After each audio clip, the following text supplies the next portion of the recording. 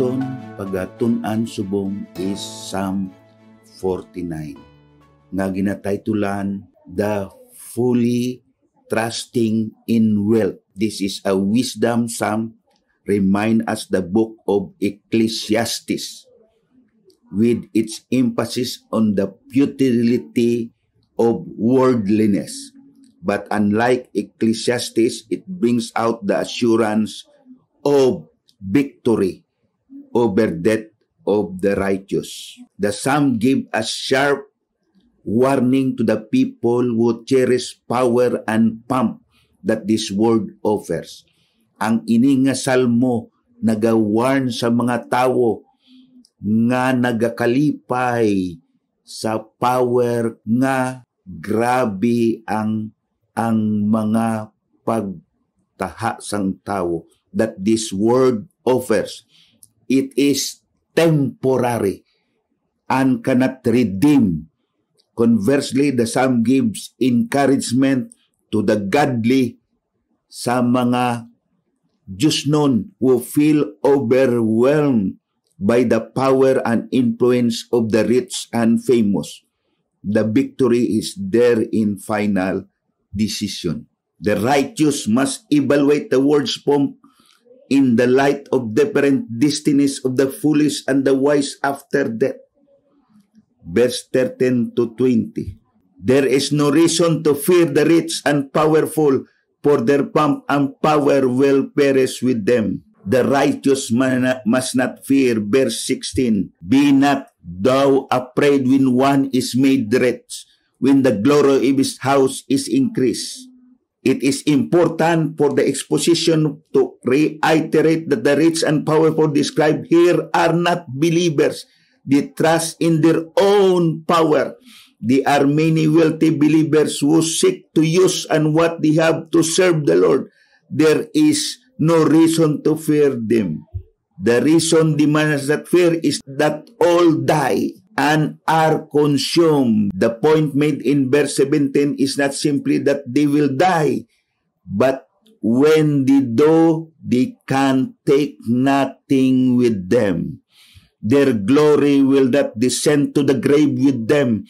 In death, they will be no more wealthy or powerful than anyone else. Their glory was of this world and therefore temporary. Although temporary, it is idolized by the world.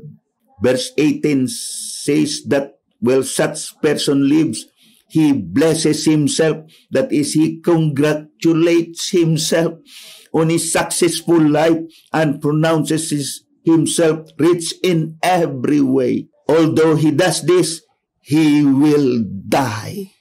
The second half of the verse seems to be parenthetical to the flow of discussion. It says, and people praise you when you because you do well for yourself. Ang mga tao nagadayaw sa iya kay kadamo sang iya manggad.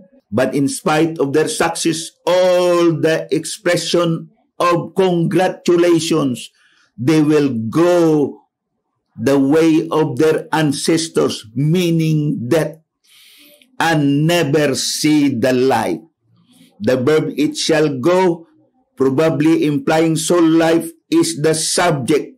Some commentators suggest it should be read as a second-person verb form addressing the dying fool. You shall go. Those who have no understanding, ang waay kaalam, ihibalo sang wisdom nga halin sa Bible are like beasts that perish. Verse 20. The theme presented in verse 12 is now reiterated. Ginasulit people in all their honor who have no understanding of the way of God and the way of life that leads to God are like the beasts that perish. This summary statement does not need to reiterate the points about death that they were made in the psalm because they are implied. These rich fools who do not trust God perish like cattle are laid in the grave with nothing and descend to the unseen world of spirits. They are like a flock of sheep with death for their shepherd, their beauty and glory gone.